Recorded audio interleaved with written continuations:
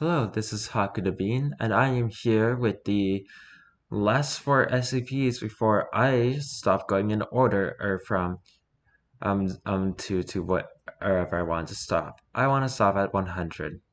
Just seems like a good even number to stop at. Anyway, today we are with 97, 98, 99, and 100.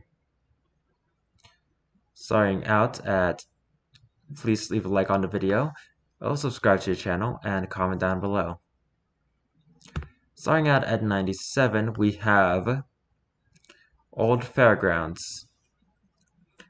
Item number SCP-97. Object Class Euclid. Special Containment Procedures.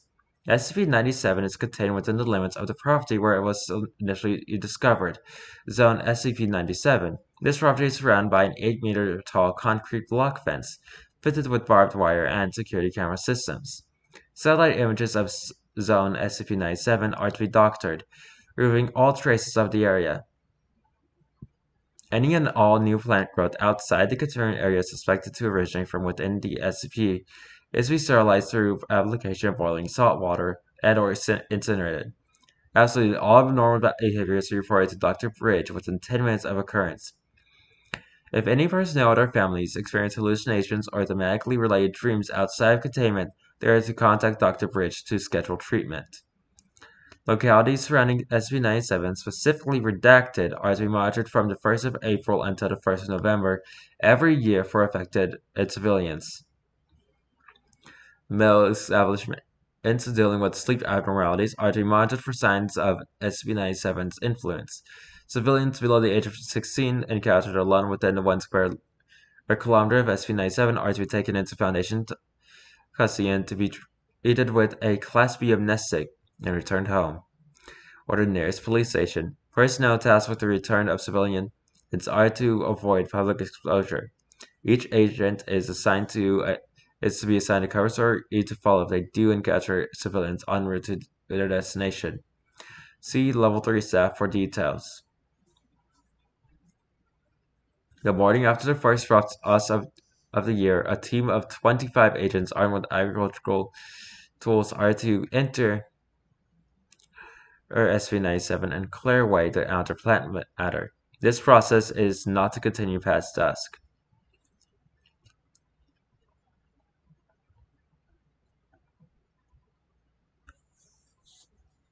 Description: SCP-97 is a 10-acre area of land and in the state of redacted in the Midwestern United States.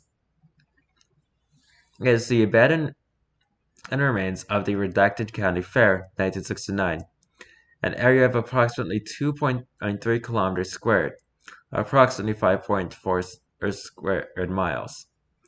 Structures within the SCP area exist in a state of moderate disrepair consistent with the expected age and environment.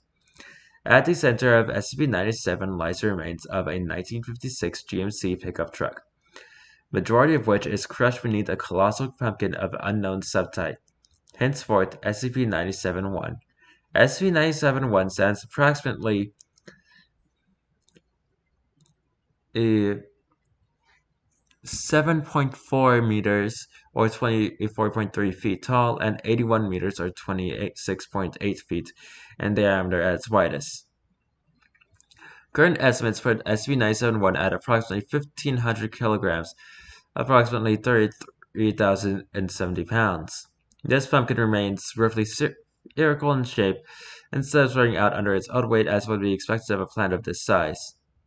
The remaining portion of SCP-97, approximately 2 kilometers, is overgrowth with several dozen varieties of pumpkins, with over 70 subspecies yet unidentified, and many previously unknown to agriculture. Many of these pumpkins have been shown capable of growing to enormous sizes, the average estimated weight being around 250 kilograms or 550 pounds. These pumpkins, along with the assorted other crops, grow with it on and around the remains of the 1969 fairgrounds, creating a maze-like arrangement of plant life. The average height of the walls within SCP-97 is 1.6 meters, though this may vary from year to year.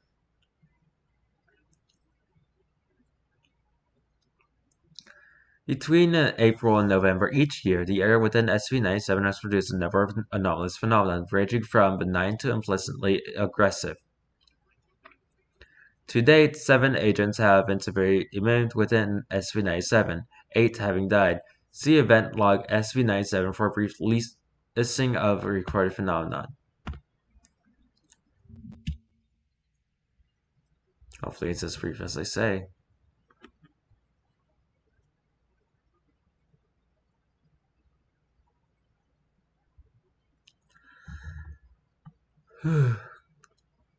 I'm just gonna say event number and then the event. This is a general incident log for SCP-97 for a cycle between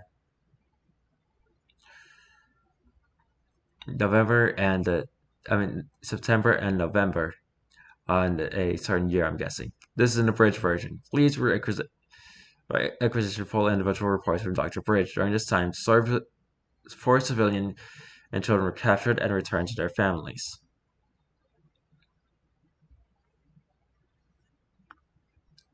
This is not as brief as I thought it was going to be. Anyway, event 1. Cameras 3B, 4A, A4C, E5B view a child approximately 4 years of age walk between tangles of plant matter toward SCP-971 over an 8-minute period. Child appeared to be dragging a stuffed animal. Notes: child appeared on footage during review. Appeared no figure was viewed at the time of recording. Human scream heard from within SCP-97, heard throughout the site. On-site personnel described it as possessing a small child's voice. Sustained for approximately 3 minutes before stopping abruptly. Staff reported feeling as if they were being watched during the event. Event 3. Several bed sheet ghosts are seen through various security feeds throughout the day, but only appear for approximately 1 to 3 seconds before vanishing again. Staff did not report seeing any anomalous entities firsthand. Patrols doubled for the remaining time in the SCP cycle. Event 4. Unidentified singing is heard throughout the site, persisting for 3 hours before becoming silent. Recordings reveal sound like gibberish with up to 30 individual children's voices singing at any time. Recordings are archived for further study. Agent McRoy cuts a pumpkin spine with machete. Severed vines begin to bleed approximately 15 liters of human blood before shriveling. Blood type AB, no DNA match. Overnight, 2 separate pumpkin patches grew into the rough approximations of humanoid figures laying on the ground. Destroyed without incident. Agent Long found decapitated, neck against a pumpkin. Disappeared en route to a restroom break. All light bulbs on site burn out within a 2-minute period. Critical areas repaired before nightfall. Sun shift node and the location of several dozen gourd plants. Time and nature of actual event is unknown. Agent Cole accidentally damages and breaks pumpkin during weekly examination of SCP-97. Once it was open, revealing a complete human and child skeleton in a fetal position within. Female, approximately 5 years old, no DNA match. 29 freshly decapitated crow was found outside SCP-97's containment wall. Matured pumpkin plant found to have replaced a potted plant growing inside Dr. Bridges' office. Indoor plants banned from the site. Pumpkin incineration incinerated immediately. Agent and Matthews falls unconscious during patrol and cannot be woken until removed from property. Agent reported a dreaming of autumn colors and the smell of leaves. Full recovery. Reassigned to desk work pending examination. Research assistant Sturm reports overwhelming taste and scent of pumpkin permeating her senses. No other personnel report anomaly. Transferred off-site, examination pending. Sounds of steady drums playing throughout the day from midnight to almost midnight of the next day. Source of sound unknown. Recordings archived for further or future study. Male child, approximately 6 years of age, and clad in pajamas, seen climbing through corn stalks on the eastern end of SCP-97, moving towards SCP-971. Lost to SCP-971, how the child was able to escape notice by personnel until he was lost to the SCP is unknown. All personnel within and 3.7 kilometers of SCP-971 report hallucinations of orange hay and children's laughter. Personnel evacuated to a distance outside the area of effect. Personnel screened for mental interference. All power and backup power to the area failed. Upon recovery, blank pumpkins within SCP-97 were found to have changed into carved lanterns. It is unknown how SCP-97 generated and lit candles. Team 97 Alpha and Beta are tasked to destroy lanterns after sunrise. Team 97 Alpha reports seeing and hearing children playing among the floor within SCP-97. Recordings lack the energies is expected from the reports. Children know to be clad in pajamas. Teams pulled from SCP. Screened for mental interference. Z-Meds and erotic Arnold's fall from the sky around SCP-97. Does not fall within containment walls. Eric ends with flame units and replanted with non-native grasses. Pavement of outside area ending. Research assistant Otto will be overcome with nausea and vomits pumpkin seeds. Otto did not eat pumpkin seeds previous to vomiting. Research assistant Otto transfers to site blank for examination. Seeds incinerated with prejudice. Research assistant Otto reported to have died overnight. Autopsy reveals radic cavity was filled with pumpkin seeds. Body incinerated at site blank. All personnel scheduled for full physical examination. Unintelligible whispering gibberish heard by fertile female personnel throughout the area when in view of SCP-97. Phenomena continues throughout the day, aiming for the duration of SCP-97's cycle, i.e. until November 1st. Associated personnel removed from duty and scheduled for examination. Headlights of vehicle underneath SCP-971 light and stay lit until daybreak. Fruit trees within SCP-97 blossom over the course of 5 hours, beginning at roughly 7 a.m. Flowers wither and fall soon after. Pumpkins near south entrance to SCP-97 begin spontaneously bleeding for the stem. Each continued bleeding for 3 hours. Blood type AB, no DNA match. Several dozen unidentified spheres of red light view drifting above SCP-97 and surrounding area. When light was shone directly on the spheres, a piercing shriek was heard. Personnel called into the main building until the spheres dissipated at dawn. Sounds of Sayed drums are recorded from within SCP-97. Drums persist for the following 12 hours. No source identified. Recordings archived for future study. All strawberry plants within SCP-97 wither in unison. Between 25 and 30 animate human skeletons of various sizes are recorded breaking out of larger pumpkins within SCP-97. As skeletons traverse through SCP-97's floor or to northeast, patch each tree and hang themselves from its branches using the leaves of grapevine, electrical cable, and decaying rope. Skeletons cease anomalous behavior after are path demanding death by hanging. That throws continued for approximately 23 minutes. Skeletons recovered after first frost. All appeared under 12 years of age. No DNA matches. Skeletons incinerated after examination. That's odd.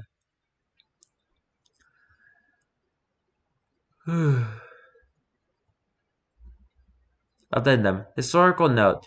Prior to the construction of SCP-97's containment walls, instances of what are now known as SCP-2171-1 were occasionally observed to form fragmented walls, and at one point a near-complete ring of 2171 around SCP-97's area of effect. This behavior ceased following the containment wall's completion. The purpose and implications behind this interaction are as of yet unknown.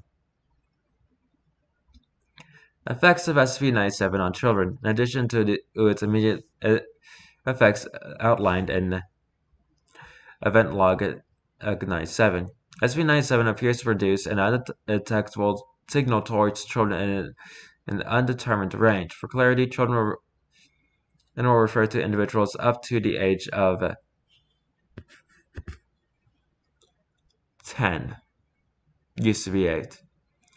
Beginning in early April, in children within SCP-97's unidentified range may be overcome with somnambulism on clear nights. After affected children move around their homes, stopping to face closed doorways for several seconds before moving to the nearest doorway, eventually returning to bed.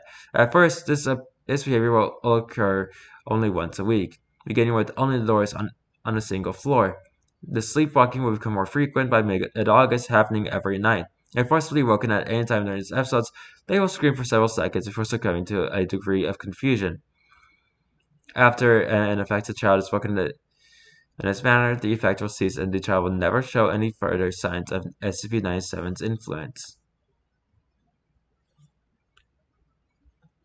Over the course of 2 to 3 months, these episodes will become more thorough, affected individuals seeking out each doorway inside their house, as well as those on their household's property, such as garages, car doors, and fence gates. Eventually, they will begin visiting the front doors of neighbors.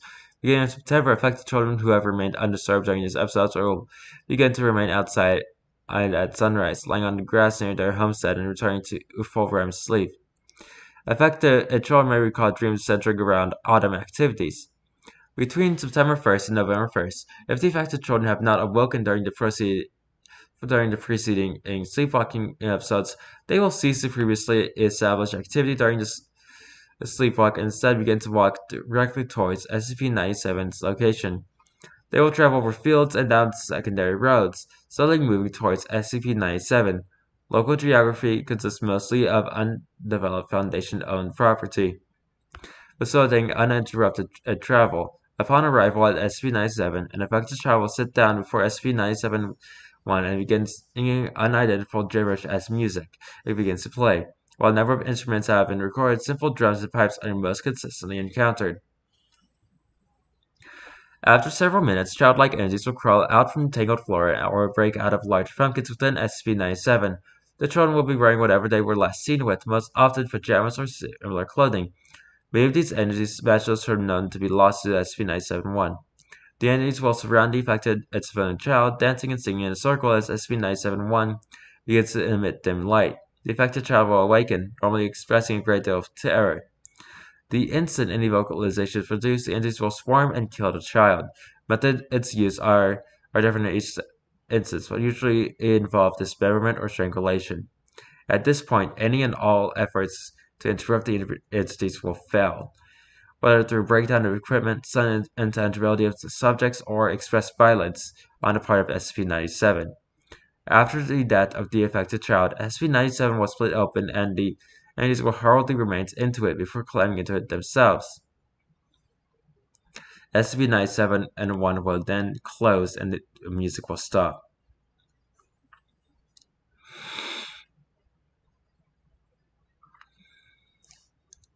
Before the containment walls was erected, at least blank children between the ages of 3 and 10 are known to have been lost to SCP-97.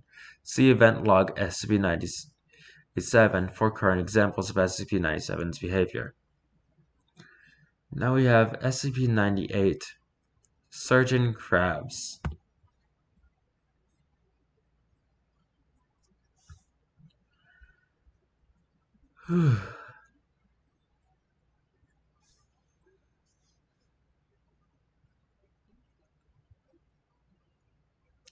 Item number SCP-98. Object Class Safe. Special Containment Procedures. Members of SCP-98 are to be kept within a 10-meter by 20-meter room with small pools of water and a sandy substrate. Rocks and driftwood are to be left in a random arrangement for SCP-98 to nest in. The enclosure is to be cleaned on a weekly basis. During this time, SCP-97 all members of SCP-98 are to be accounted for first, to prevent injury or death to personnel or SCP-98. Any members of SCP-98 that appear ill or injured are to be removed and examined. Description: SCP-98 is a species of previously unknown crustacean. They resemble crabs, but rather than collide, the front legs are terminated in knife-like structures that incorporate a silica to form an extremely striped edge.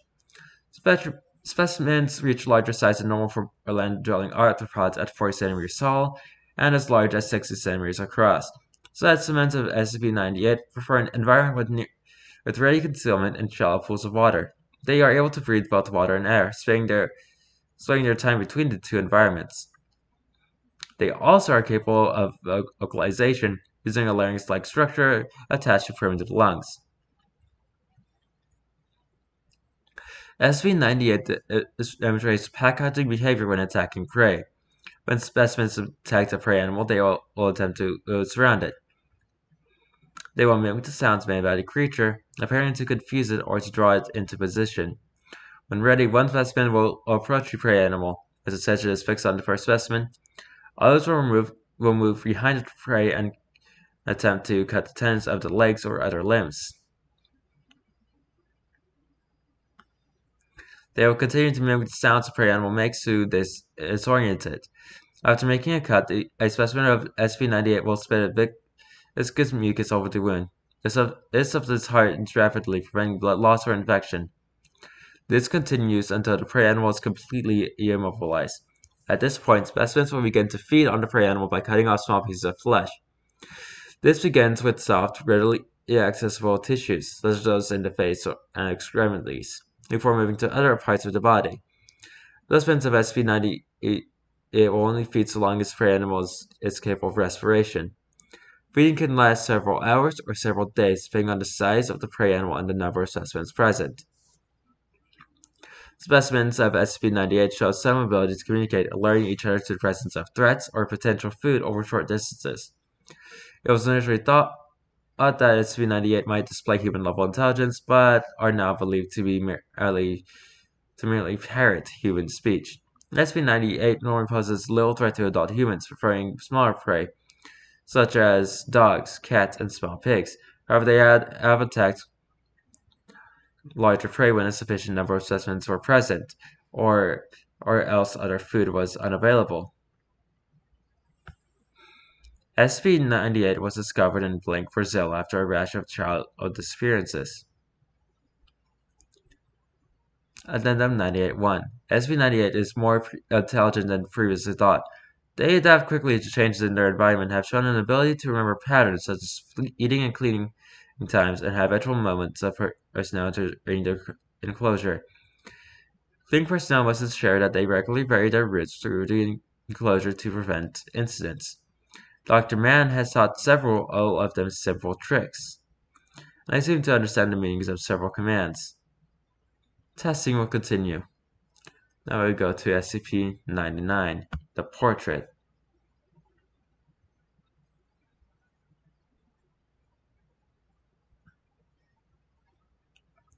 Item number SCP-99, Object Class Safe, Special Containment Procedures.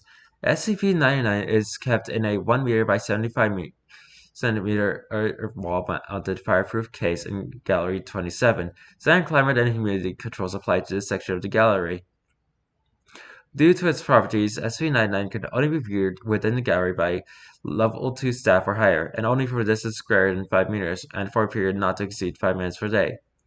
When not being viewed, the case is to remain shut and electronically locked.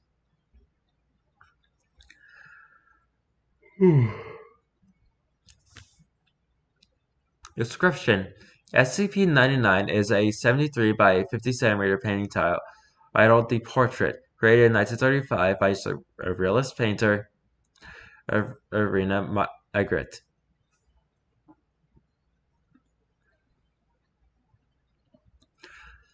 The original painting possesses mimetic properties that trigger acute paranoia and lingering psychological effects when viewed for too long or from a distance of approximately 3 meters or less. The paintings depict a simple, still life with the addition of a single eye staring back at the viewer. A reproduction of the work currently hangs in the Museum of Modern Art in New York, with critical elements removed to prevent the paranoia trigger. For a detailed description of the changes, refer to Document 99B. Detailed reproductions and photographs of the original work will retain its mimetic properties. Those who have viewed the painting for too long or from too close of a distance become subject to the delusion that any being or depiction of a being with eyes is staring at them. In extreme cases, subjects report that inanimate objects are making eye contact. The condition is so severe that subjects will only report making eye contact with individuals whose heads are completely turned away. Depending on the length of the original exposure to the painting, subjects may suffer from this condition until death, resulting in severe paranoia and inoculophoria. Addendum: SCP-99 was recovered from the private collection of K. Sage, another surrealist painting. Recovery was performed by SCP by MTF Data 6. Ms. Sage was unaware of the recovery and replacement of SCP-99. Out of pre-recovery investigations, Addressee was aware of its properties and was either immune or careful not to look too closely. Margaret was still alive at the time SCP-99 was stored in Gallery 27. He remained under surveillance, under Foundation surveillance, until his death in 1967. Research suggests that the painting's magnetic trigger was intentionally created, although the effect and power of the trigger was likely unintentional. The Foundation has studied the rest of Margaret's work and found no anomalous magnetic properties to this date. And finally, we have SCP-100, also known as Jamaican Joe's Junkyard Jubilee.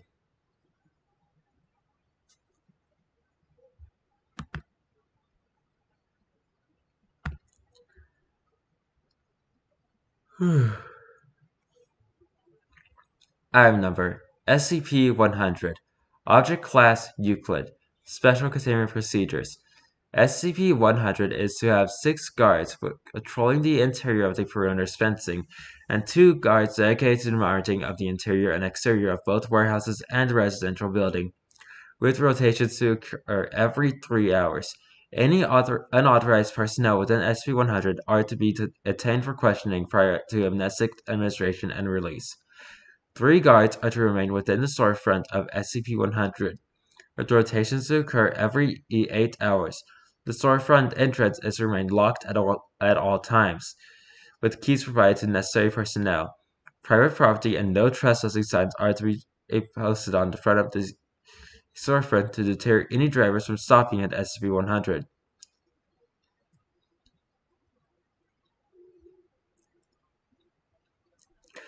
Any contracts SCP-101 and crates are to be removed from SCP-100 and melted down into slag, with the exception of SCP-102-A and SCP-102-B. Should SCP-101 become uncooperative, SCP-102-A and SCP-102-B may be removed from SCP-100 until the time that SCP-101 becomes cooperative again. The largest of the 2 warehouses within SCP-100 has been converted into a basic research facility.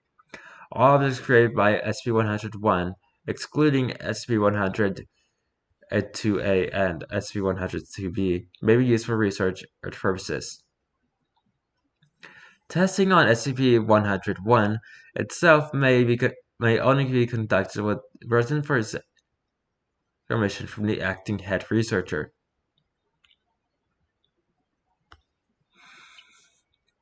Description: SCP-100 is an abandoned scrapyard at 80 kilometers from Blank, South Carolina, known as Jamaican Joe's Junkyard Jubilee. The scrapyard covers roughly 5,000 square meters of fenced-off land, consisting of 2 warehouses, a storefront, and a residential building, as well as neglected land and land used for storage. SCP-100 holds roughly 1,500 vehicles, both pressed and unpressed, as well as roughly 1,400 kilograms of separate scrap, estimated to be worth $5,000 or 3,870 euros. I think that's euros. I don't know. I'm not European. Sorry. SCP-100's anomalous effects manifest through SCP-101 and its constructs, including SCP-102-A and SCP-102-B. Autonomy is lost when SCP-101 or one of its objects cross the fence perimeter of SCP-100, remaining in the state until reintroduction. SCP-101 is an autonomous, sapient humanoid construct consisting mostly of copper piping and uninsulated copper wiring, and aluminum cans. SCP-101 lacks the ability for written or verbal communication, however, it possesses the ability to communicate using rudimentary sign language. SCP-101 is largely uninterested in conversations outside of cells, and information gathered from it has been limited. SCP-101, or this is 100-1, I'm making it sound like I'm saying the next one, appears to possess skill in craftsmanship, demonstrating the ability to operate tools such as arc welders, drills, and power saws, as well as heavy machinery such as car compressors and forklifts. Okay, I'm gonna call this you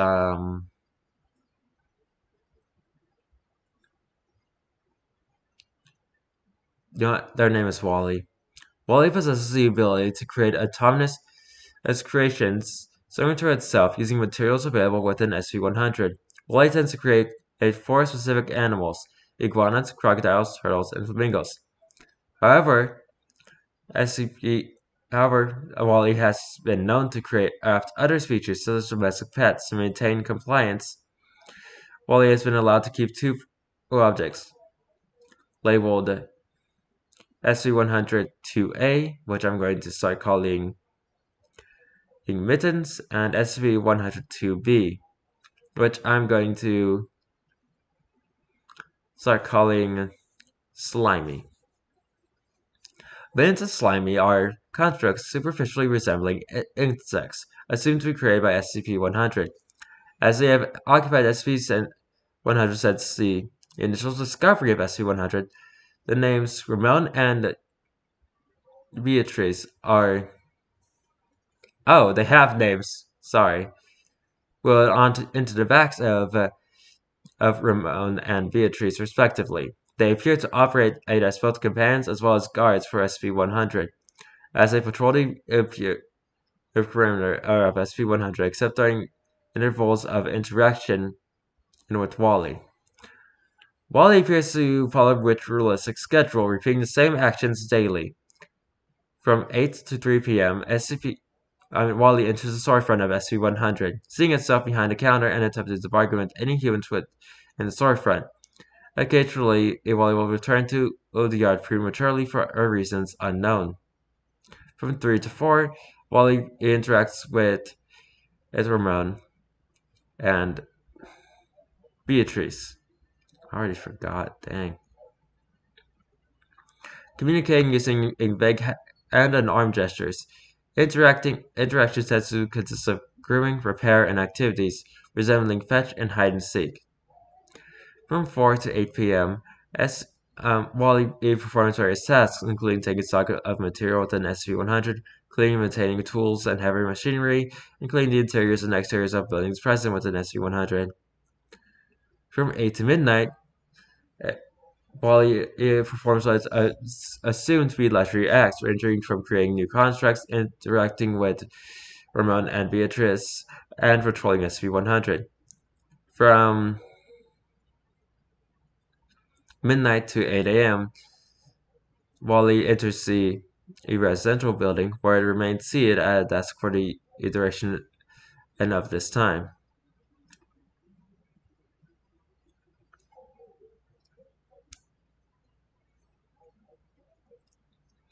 In the event that a human enters the storefront of SCP-100 during the interval of time SCP-101 is seated behind the counter, SCP-101 will attempt to bargain with them, using a variety of gestures to convey meaning. Most attempts by SCP-101 are to sell scrap, figures of its own creations, or repair services. However, it has been known to purchase scrap. Despite Wally's inability to read, it possesses the ability to perform basic mathematics, as demonstrated by cells. Cells made by Wally are typically met with some degree of unfairness. Wally has been known to intentionally use faulty scales and contaminate scrap piles with cheaper metals, and has demonstrated a knowledge of the area of effect within SCP-100, as Wally has sold contracts repeatedly despite the loss of autonomy when exiting SCP-100. Efforts to confront Wally about this have been met with both distress and indifference, with referral to a sign posted on the wall or reading in no refunds mon, happening regardless of Wally's emotional response.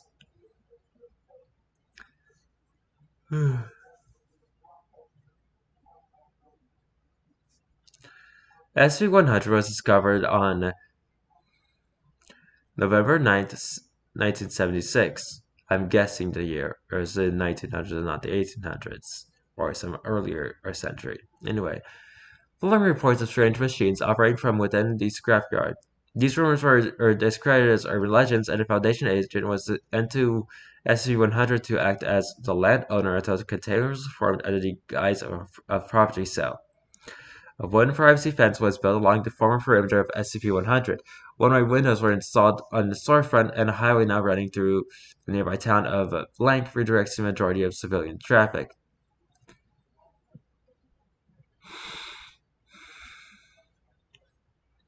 Addendum 100A. Records show the property is owned by one Joseph Duval, with the mailing address sharing the same name. Local utility companies report building had stopped approximately 3 months before the discovery of SCP-100, which was found abandoned, save for Wally, Ramon, and Beatrice, and several avian and canine and figures presumably made by Wally.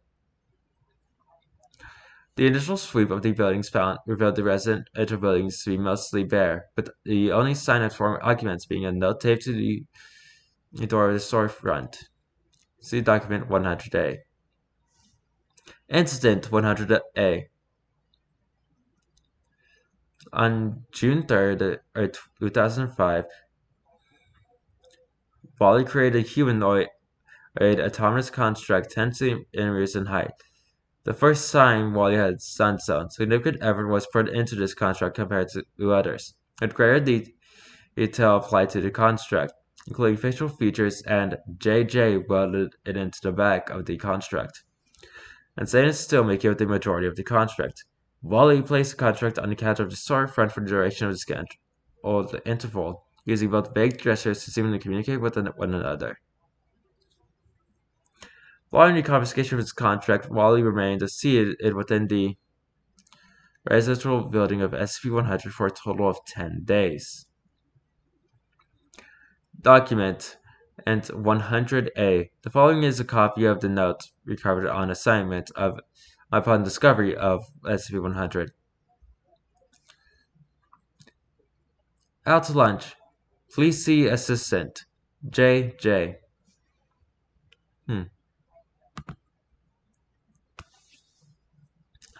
Anyway, that is SCP-97, 98, 99, and 100. And with that, we have finally gone through the first 100 SCP articles. And from here on, I will no longer be going in order one by one of the SCPs. I will be covering whatever object and or article that I wish, in whatever order I wish. As this has taken a long time to do. Hopefully that means more interesting SCPs will be on the channel rather than SCPs that might not be so interesting.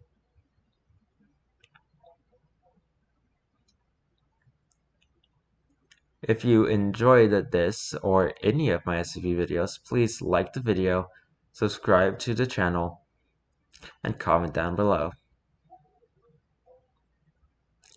I'll see you next time with I don't know, and I like that. We'll see, won't we? Goodbye.